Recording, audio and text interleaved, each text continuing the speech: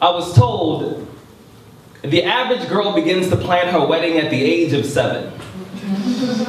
I was told that she picks the colors and the cake first.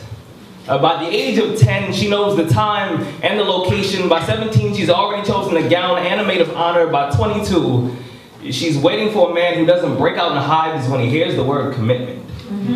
Someone who doesn't smell like a Band-Aid drenched in lonely. Someone who is more than a temporary solution to the empty side of the bed. Someone who will hold her hand like it's the only one that he's ever seen. To be honest, I don't know what tuxedo I'll be wearing. I have no clue what my wedding will look like.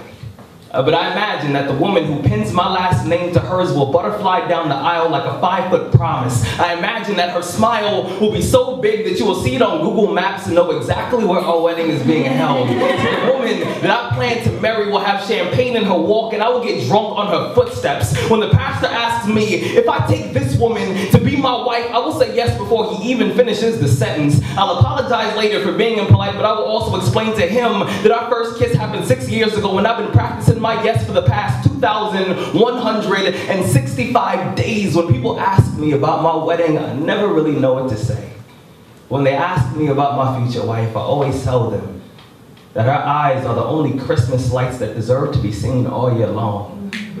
I tell them that she has a walk that can make an atheist believe in God just long enough to say, God damn, I tell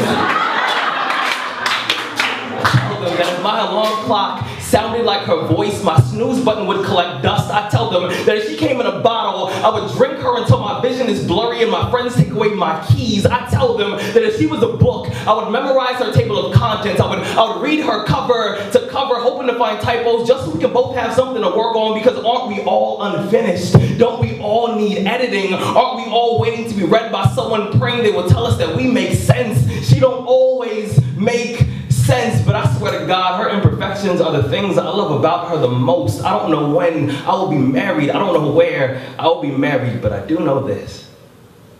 Whenever I'm asked to describe my future wife, I do so as best as I can. And every single time, she sounds a lot like you. Every single time, she sounds a lot like you.